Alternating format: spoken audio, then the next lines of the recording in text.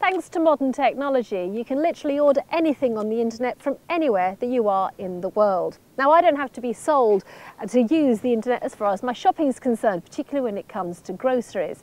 But doesn't it make more sense to actually have locally produced goods delivered to your home where you are in the county of Kent? Well, now you can do just that, thanks to a brand new website, Food for Kent. Tell us more about it. Here's Jonathan Parker.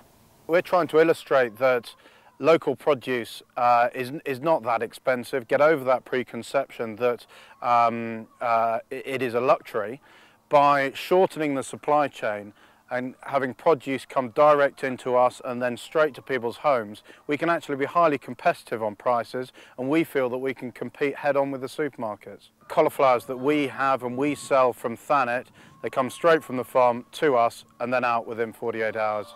One of the leading supermarket brands harvest and take the same cauliflowers, but they take them up to the Midlands and then back down here to your local supermarket. So yes, you may be eating local produce, but it's travelled halfway across the country.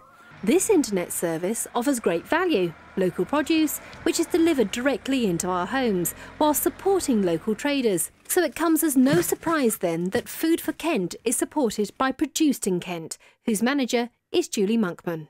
Our message has been for some time now to talk to people about the importance of supporting local producers and buying local produce from local businesses, which of course in the current climate is even more important than ever. So this is a really important campaign for us and allows us to get our message out in a very real way. Launched by Cosmedia, the campaign is to encourage us all to enjoy the health, environmental and financial benefits of buying top quality locally produced food and drink. Find out more for yourself and go shopping now at foodforkent.co.uk. Julie Maddocks reporting for YourKentTV.